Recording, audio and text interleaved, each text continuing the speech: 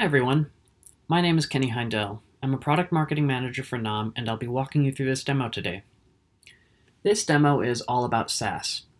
Network Performance Server, or NPS, displacement is coming at the end of 2023, and if you want to keep your existing reporting features, you'll need to upgrade to the Optic Data Lake.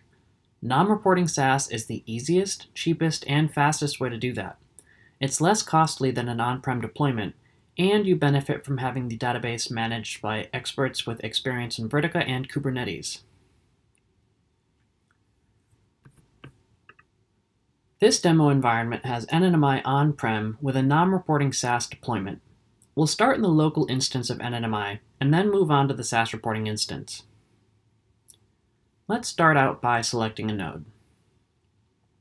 That's going to open up NNMi's analysis pane, where you can see a few different ways to view performance data, like utilization and volume. This is all data coming from the SaaS reporting deployment. Next, let's open up a dashboard.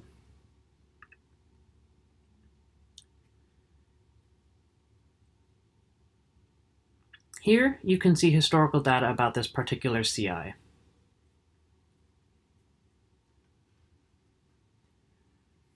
You'll notice this is all through HTTPS, and the way we get the data into the SaaS instance from NNMi is secure. It's all pushed one way from the data center, so there's no pull from the cloud into the data center. It's also been optimized for responsiveness. You shouldn't notice any lag in the SaaS instance. So that was the NNMi UI. Note the URL. We're still in the local environment. But now we'll move over to troubleshooting.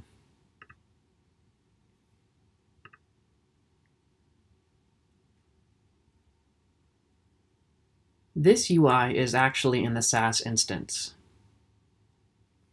The node we had selected in the NNMi UI is pre-selected here.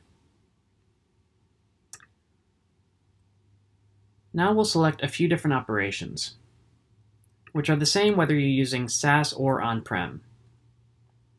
You can select metrics, change the time, anything you want to build out your custom dashboards in the SaaS instance. You can even share them with other operators, just like you would on-prem.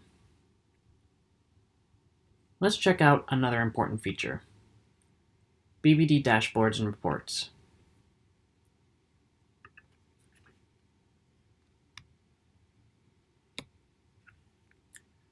Again, this will bring us back into the SaaS instance, and this report is the same that you'd get from an on-prem reporting instance. You've got these different widgets, different reporting options here at the bottom, and once again, this is all through HTTPS. It's all secure. We've built this to be nearly identical to on-prem reporting. We want operators to have a seamless experience here. Without looking at the URL, they really wouldn't even be able to tell the difference.